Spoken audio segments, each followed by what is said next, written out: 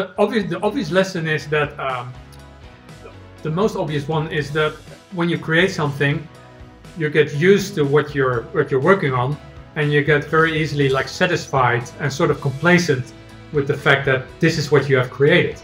And what I learned from that incident is that you should always keep questioning yourself. Like there's always room for improvement. You can always completely change it around.